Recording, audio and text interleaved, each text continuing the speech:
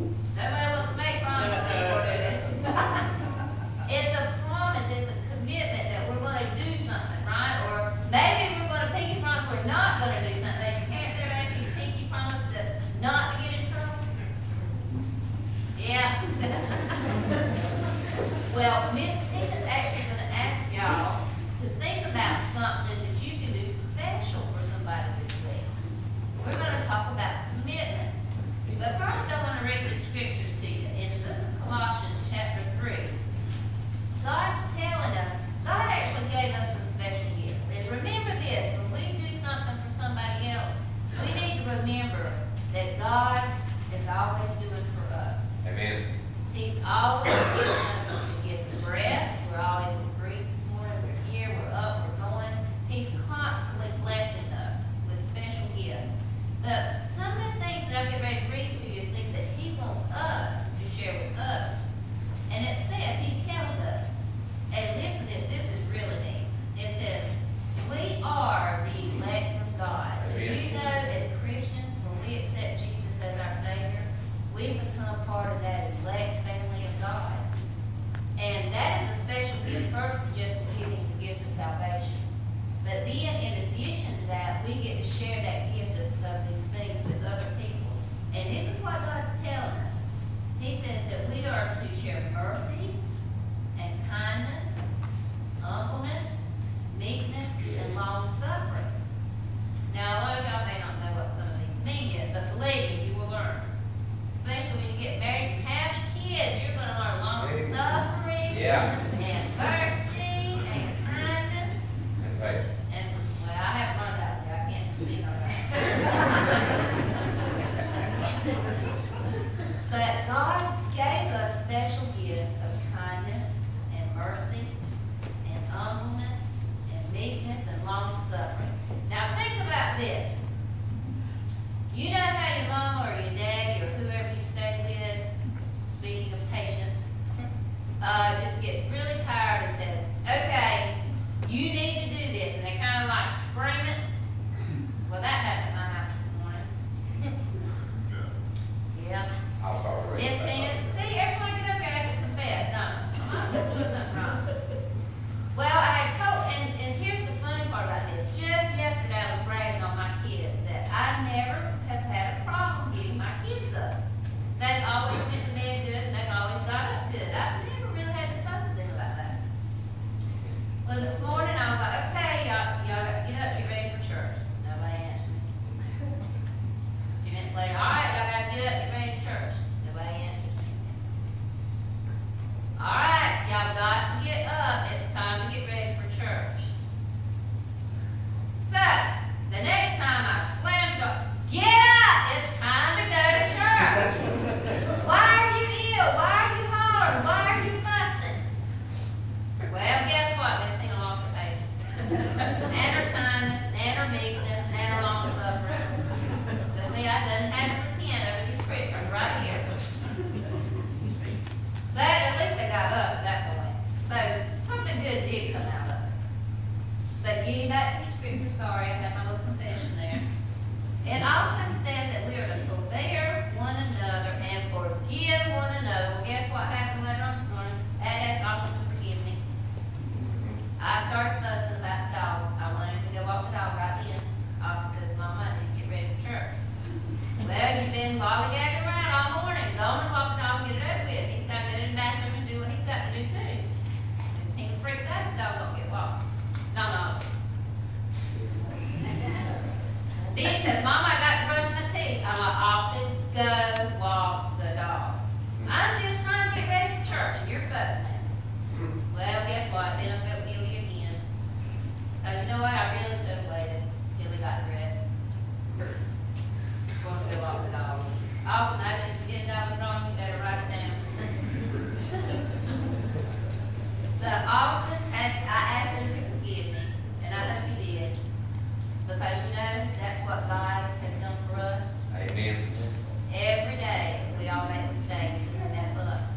And God gives us that special gift of forgiveness. And what God tells us as Christians is that we're supposed to do the same for others. Over in verse 23,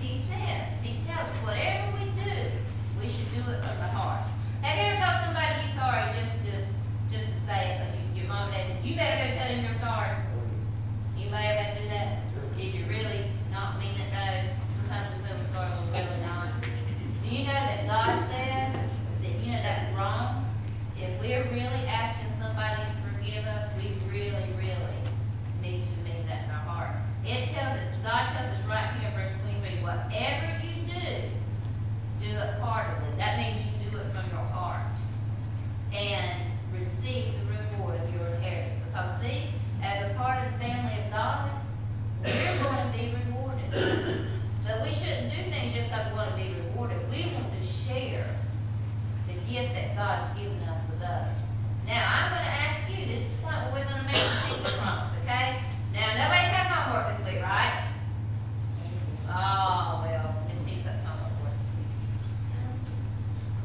I want you to pinky promise me that you'll take this paper this week, and I want you to think of one person that you would like to do something special for. Okay, is that for me? And what this is a little coupon. You can maybe get your mom or dad or somebody to help you cut it out. And it says that I have a special gift. Now I want you to think about something special you can do this week. And what you do, it says this certificate is titled the special person. Guess who the special person is? You are the special person. You're going to write your name in that first line, okay? This is your promise, your pinky promise. And you're going to share something this week with someone. Now I want you to think about what you want to do. It may be that you need to forgive somebody. It may be that you need to go visit somebody. It may be that you haven't cleaned up your room and you really, really should do that to help your mom and dad out. Help around the house. Anyway, on the second line, you write down what you plan to do, your gift you're going to give this week. And then on the very bottom line right here, you're going to write your name. And what that's doing, you're making a commitment that this week you're going to do something special for somebody else, okay? All right, and then maybe next week y'all can come back and share with me something special you did for someone, okay? All right, let's pray. Dear God, we just thank you for this day. We thank you for each and every person that's here, God. We know in your eyes, God, we are all special. God, we thank you for sending Jesus to give us that special gift of salvation, that we can be a part of your family. And God, I pray this week that not just in the life of these children, but in our lives, God, that we could think of something that we could do special for someone this week, that we could be a true witness for you, that someone else could see God's love through us. And God, I just pray for these families. I pray that we will be the witnesses in the church that you have called us to be. In Jesus' name, amen. Amen.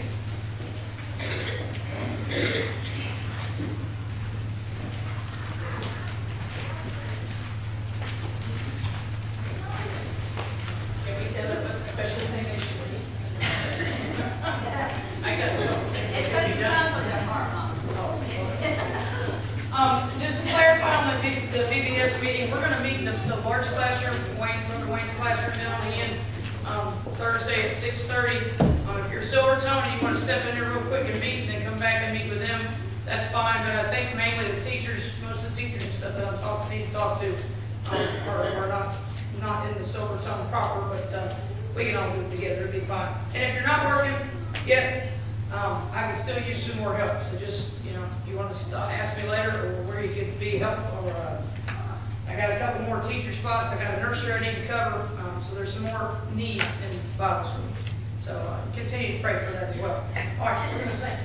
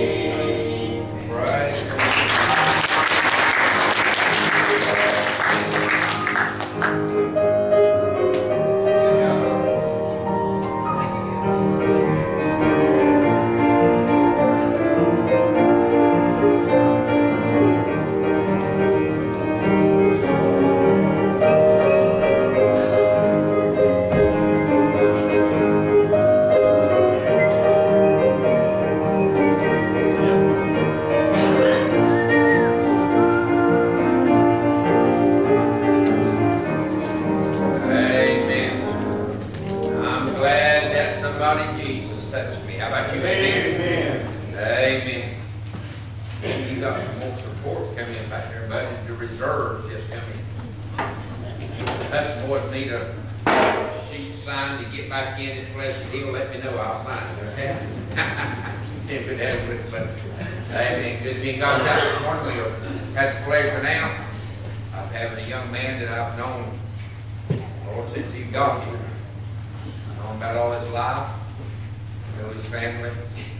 His dad's as good a friend as I got. His dad I can call on day or night. His dad's already scheduled to take care of what funeral arrangements is going to be took care of for Jimmy Floyd. I have a great love for my cousin. And therefore, when he told me that men could answer the call into the ministry, didn't surprise me. Brought joy to my heart. He's got him M2U00313.MPG-Dogwood waiting in the wings. They just waiting on what for it, just waiting. They'll get tore loose out of a while. But Benji's here is going to come up here and share his life with us, share his heart, and share God's word with us. Would you pray for Benji? That's going to go on, brother. God bless you.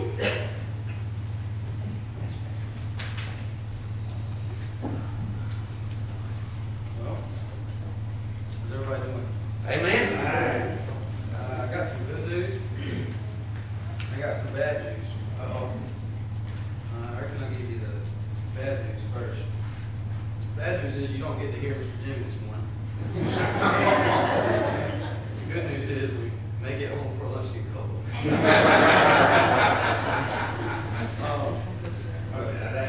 don't pretty long back. You might be in trouble with it. Pretty longer than, let's see. I really do appreciate everyone allowing me to come today. And I pray that what I say will be used by the Holy Spirit to touch your life. But first, he wanted me to talk about what I'm going to be doing this summer. The past 3 summers and this summer, I'll be going to Go-Tel Camp, which is a camp centralized in Georgia. And I'll be going to Georgia for 2 weeks, or 3 weeks actually, and doing mission work there, and being a counselor at the camp there. And then I'll go to Texas, Nacogdoches, Texas, and I'll be doing a camp there as well. And then I'll go back to Georgia for a few days.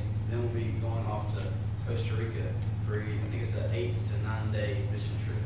So I would ask for your prayers more than anything during that time, that God will be able to use us and me as we try to advance the kingdom of Costa Rica, Texas, and Georgia.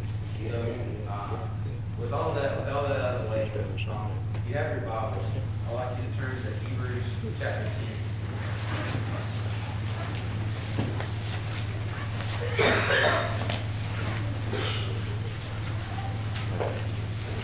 Hebrews chapter 10.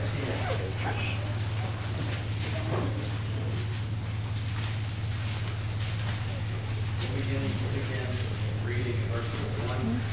We'll have a lot of reading. One of verse 18. I would ask if you were willing and able to stand a resolution of humility. What the author of Hebrews writes in the inspiration of the Holy Spirit. For the law, having a shadow of good things to come, and not the very image of things, never with those sacrifices which they offered year by year continually make the comers thereunto perfect. For then would they have not ceased to be offered, because that the worshippers once purged should have no more consciousness of sins.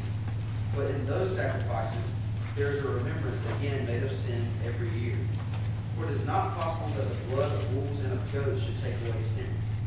Wherefore, when he cometh into the world, he saith, Sacrifice and offering thou wouldest not, but a body hast thou prepared for me. In burnt offerings and sacrifices for sin thou hast taken no pleasure.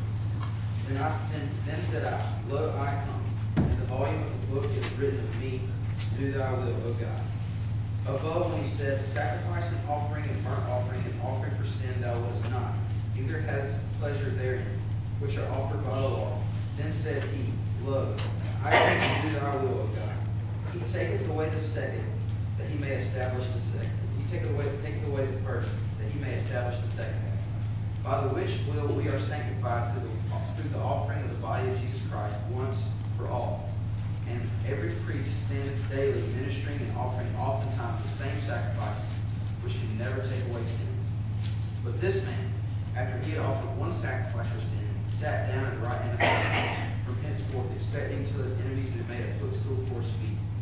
For by one offering he has perfected forever them that are sanctified.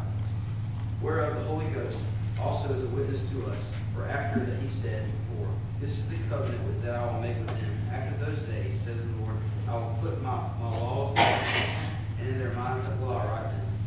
And their sins and iniquities will I remember no more.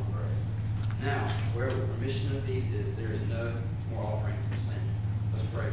Heavenly Father, I thank you for this day. Thank you for the ability to open your word. I thank you for the ability to understand it, God. I pray that while I'm up here, God, that your Holy Spirit will empower me to preach this message, God, and that you will speak through me, God. I know that I cannot do this on my own. And God, I pray that you will give me the words to say, God. Let your word speak for itself, God. And I pray that the people in this audience today, God, in this congregation, God, I pray that your Holy Spirit will do your work that only you can do. And I pray that they will hear this message, God. And I pray that there's anyone who have not understood that they are dead in their sin, God, in need of a Savior, God. I pray that they would do that today. In Jesus' name, amen. Amen. When I was a little boy, I had a big problem with getting into trouble. And that's kind of hard to believe, seeing that most of you know my father. But my dad he was a very big disciplinarian. Means I got the belt a few times in my life, which I don't think I ever deserved it. But I did get it a lot. And one particular time, as I was reading this verse, as I was reading the scripture, one particular time came to mind. I got in trouble at school, and I had a note sent home. It was probably 4th or 5th grade. And I got in my brother's truck to go home, and my brother looked at me and said, "What's wrong?" Because they knew I was being quiet for some reason. And they said, "What's wrong?" And I said, "Well, Nate, I got in trouble today at school." He said, "Well, what'd you do?" I said, "Well, I don't really remember what I did back then, but I remember I told him." And we were on the way home, and you could tell it was really bothering me. And then he said, "Well, I'll tell you what, I got to talk to my dad later. I got to talk to Daddy later. What I'll do is I'll talk to him for you and let him know what you did and talk to him, try to lessen the load a little bit for him. Anything that'll help, I appreciate that." So later on, I've gone to my room, I've cleaned my room, I've vacuumed the floor, I've mopped the kitchen, I've done all these things to, getting good with Mom and Daddy, because I knew I was going to have to tell them what I did later. And all these things I did, and then my dad arrived at home, my brother went and talked to him, and then my brother came and stuck his head in the door and he said, "Hey, you're good now. You're covered." I'm like, "All right." So I got the note in my hands, and I got enough courage to go and walk to my dad's room. And I handed my dad the note, and I said, "Daddy, I got in trouble today at school." And he said, "I know." I said, "You do?" "No, I knew you do." But I said, "You do?" And he said, "Yeah, I do." He signed the note, handed it back to me, and said, "Don't let this happen again." Now, what normally followed that was bend over the bed.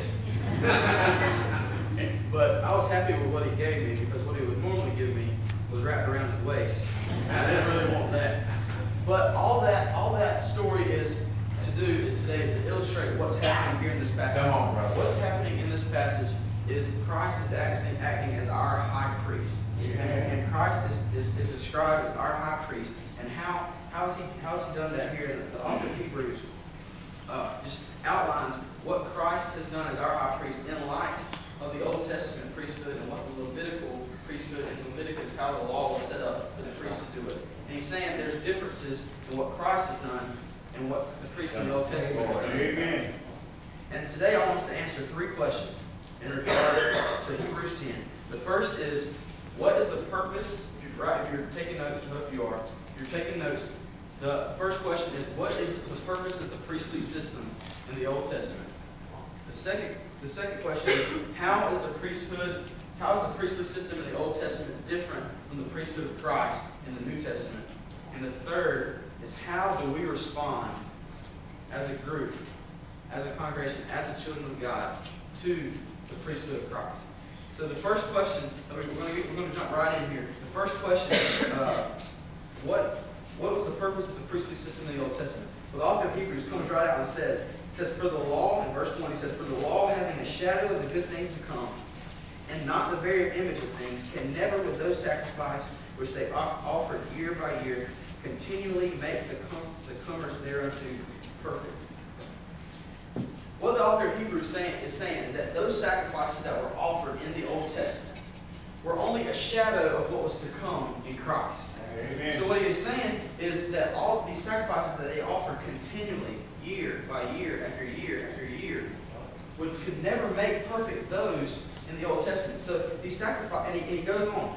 Let's continue. For then would they not have ceased to be offered, because the worshippers, having once perished, should have no more consciousness of sins. But in those sacrifices, there is a remembrance again made of sins every year. For it is impossible that the blood of bulls and of goats should take away sins. Amen. So what he is saying is we have to understand what they meant to do in the Old Testament. In the Old Testament, God put this priestly system in line. And what they were supposed to do was the high priest was anointed. He would come, he would offer a sacrifice for himself first, and then he would offer a sacrifice for the people. And he would use the blood of a bull and the blood of a goat. And a lot of people, even today, still think that those sacrifices are what saved those people in the Old Testament. But that's not the case at all. The author of Hebrews says here in verse number 4, for it is not possible that the blood of the bulls and the goats takes away sins. Yeah. So when people say, and including the Jews, they think that these sacrifices, and by obeying this law, that they can be made holy and they can be made clean by these blood of these bulls and these goats. And the author of Hebrews is saying, those are only a shadow of the good things to come. So what was the purpose? We have to go back to our first question. What was the purpose of that? Was the purpose of those bulls and the goats to actually cleanse the people of their sin? Or was it to shadow forth what was to come in Christ? So the people of the Old Testament, in understanding that, we have to declare that the people of the Old Testament were not saved by putting their faith in those sacrifices.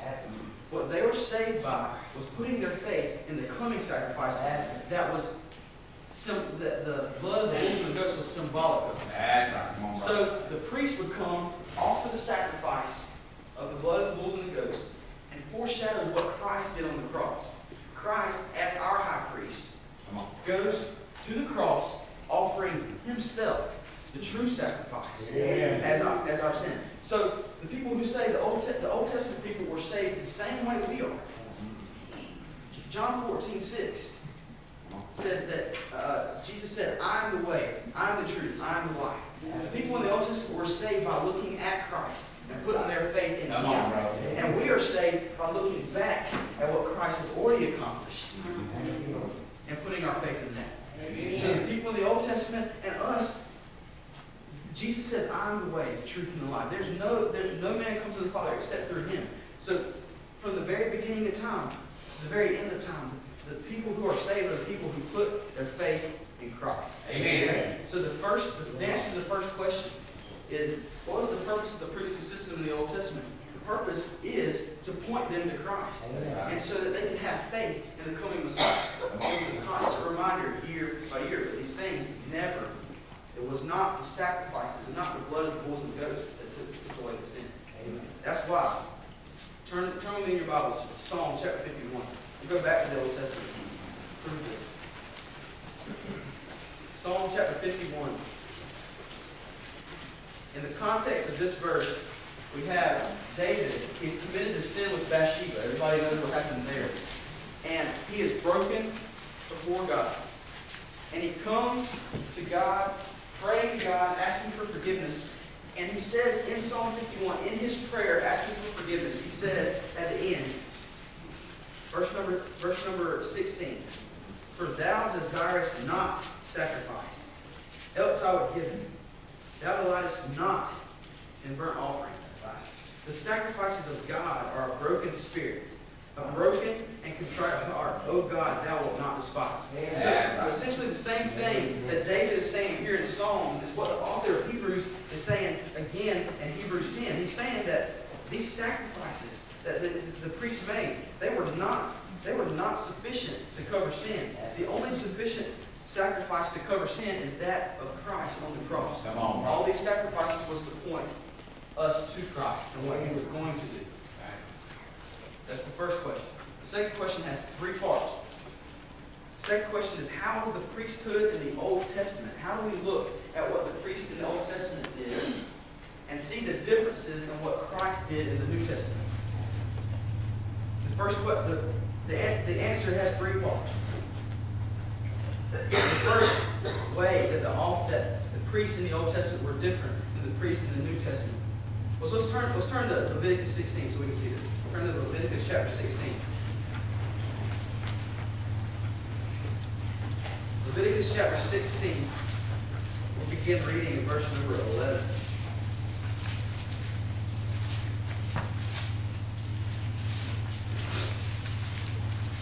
But in order to understand the differences in what the Old Testament and the differences between the priests in the Old Testament, we have to go back to the Old Testament and see what their purpose was. And then go forward to the New Testament and see the purpose of Christ. Okay? So in Leviticus chapter 16, we're going to begin reading in verse number 11.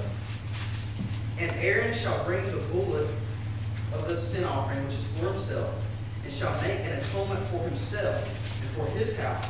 He shall kill the bullock of the sin offering which is for himself. And he shall take a censer full of burning coals of fire from off the altar before the Lord, and his hands full of sweet incense beaten small, and bring it within the veil. And he shall put the incense upon the fire before the Lord, that a cloud of the incense may cover the mercy seat that is upon the testimony that he did not. And he shall take the blood of the bullock and sprinkle it with his finger upon the mercy seat eastward, and before the mercy seat shall he sprinkle the blood with his finger 7 times. Then shall he kill the goat of the sin offering, that is for the people, and bring his blood within the veil. And do with that blood as he did with the blood of the bullock, and sprinkle it on the mercy seat and before the mercy seat. So, what just happened here, Leviticus 16, God commanded the Levitical priest, the high priest, to come, and before he could offer a sacrifice for the people, he must first offer a sacrifice for himself. Right. Why? Because since Adam, every man who lived after him has broken the commandments of God, has sinned. Right. And because he has broken the commandments of God, this priest, the only thing different between him and another Israelite was that he was anointed by God to be the priest. So, he's no different than any other man. So before he can go into the Holy of Holies, before he can approach the presence of God, he must first have to offer a sacrifice for himself, because he is not clean until he does that. And then once he does that, then he may go in and offer a sacrifice for the people. So we see that as what in Leviticus chapter 16 is what the Old Testament priests had to do. But Christ, what do we say? What's the difference in Christ? Christ is already perfect. Christ has not sinned. Christ has not broken the law. So when he goes to offer the sacrifice himself, he can offer it without having to offer a sacrifice for himself. Amen. He goes to offer a sacrifice for the people without first having to offer a sacrifice for himself, because he is already perfect.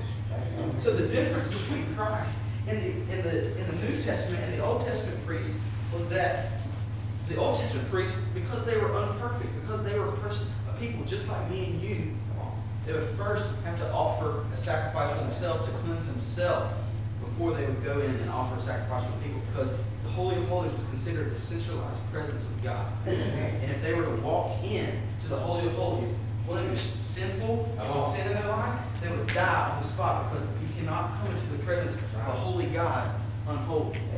So they would tie a rope around the priest's foot just in case he went in there unholy, and he would die on the spot. They would have to pull him out if he had sin in his life. Come on.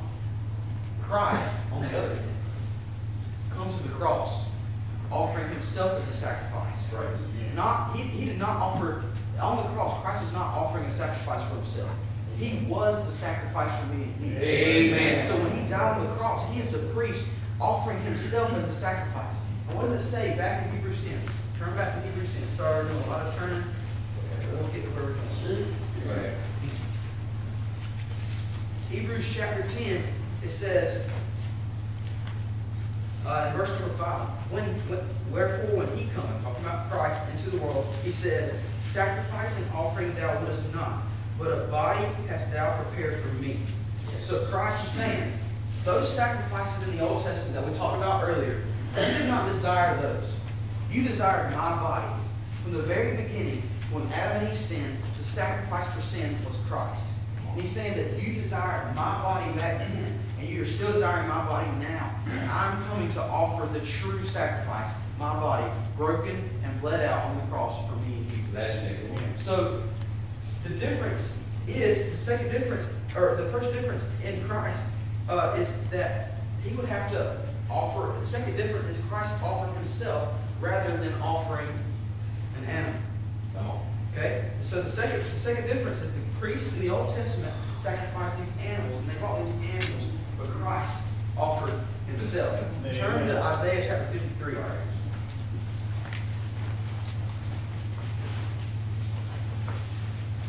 Isaiah chapter 53. The prophet Isaiah is describing this coming sacrifice that is to come in Christ, and saying what Christ has done for us. Verse number 7 says, he was oppressed and he was afflicted, yet he opened not his mouth. He is a sheep before her shearers is dumb, so he openeth not his mouth. He was taken from prison and from judgment, and who shall declare his generation? For he was cut off from the land of the living, meaning he was dead. For the transgression of the people was he stricken, and he made his grave with the wicked and with the rich in his death, because he had done no violence, neither was there any deceit. And Christ is perfect. We're going back to how the difference between the priest in the Old Testament and our great high priest of Christ. He is perfect. It says right here that he had done no violence, nor was there any deceit. His body was sinless. That's the first difference that we see. And the second difference is he came offering himself as a sacrifice. Right. Let's continue. Yet it pleased the Lord to bruise him. He hath put him to grief. When thou shalt make his soul an offering for sin, he shall see his seed, he shall prolong his days, and the pleasure of the Lord shall prosper in his hand. He will see the travail of his soul and shall be satisfied. By his knowledge shall my righteous servant justify many, for he shall bear their iniquity. Verse number 11 points out the difference between the sacrifices of the Old Testament and the true sacrifice in Christ in the New. The Old Testament sacrifices do not satisfy. It says in Hebrews that you desire not those sacrifices. The blood of the bulls and the goats cannot cover sin. But when he's talking about Christ here, what does he say in verse number 11? He shall see the travail of his soul, and he shall be satisfied. God was satisfied with Christ's sacrifice on the cross, because that was the true sacrifice. That was the only perfect lamb. It was the only perfect lamb spread out on the cross. Amen. He shed his blood. Christ came as our high priest, offering his blood. The cross was his tabernacle. He came and he offered himself as our sacrifice. And he split the veil, making it possible for me and you to come before God through the blood of Christ and pray to him daily. Third difference that I want to see, this is something that really just I kind of knew these first two differences, but when I really started studying this is what just came out and just hit me. I was like, man, that is so awesome. The third difference is that the priests in the Old Testament, their job was never finished. Turn with me again to Hebrews chapter 10.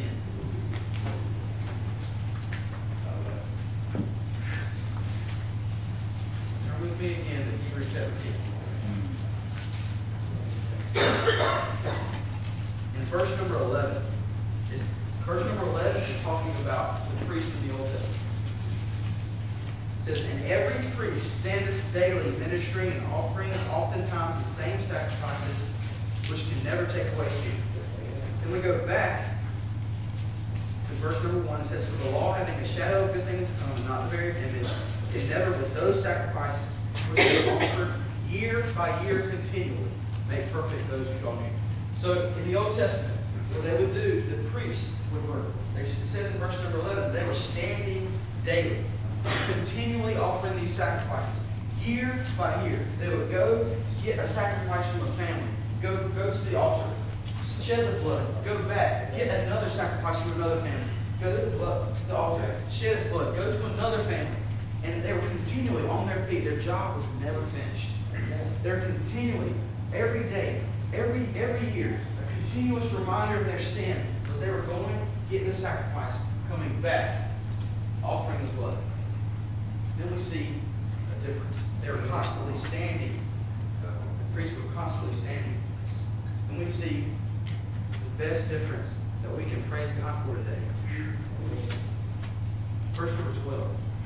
"But this man, Christ, after he had offered one sacrifice himself, what did he do?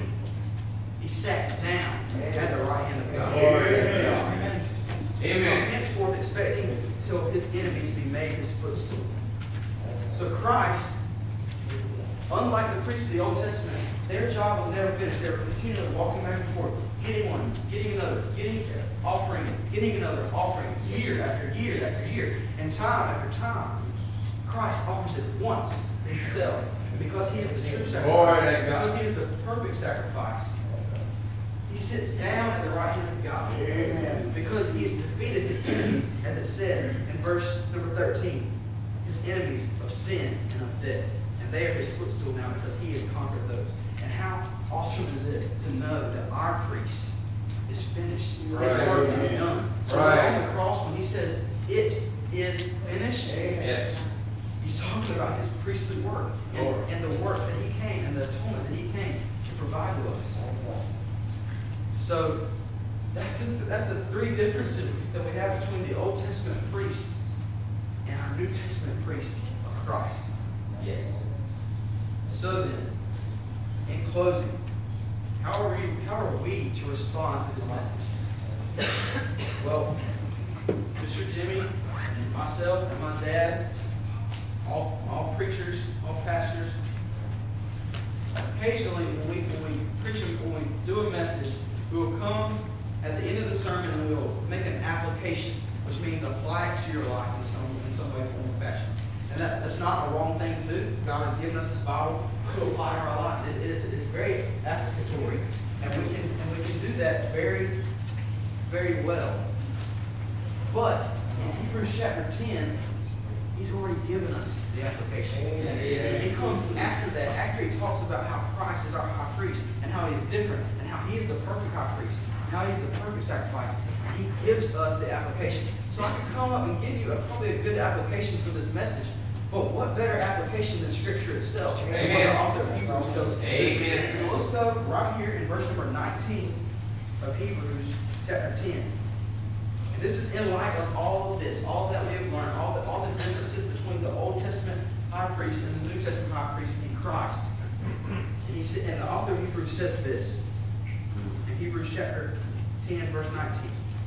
"Having therefore, brethren, boldness to enter the holiest by the blood of Jesus, by a new and living way which he has consecrated for us through the veil, that is his flesh, his sacrifice. And having a high priest over the house of God," that's Christ. Amen. Now he's talking to us. "Let us draw near with a true heart, in full assurance of faith, having our hearts sprinkled and from an evil conscience and our bodies washed with pure water. Amen. Let us hold fast the profession of our faith without wavering, for he is faithful that promised. And let us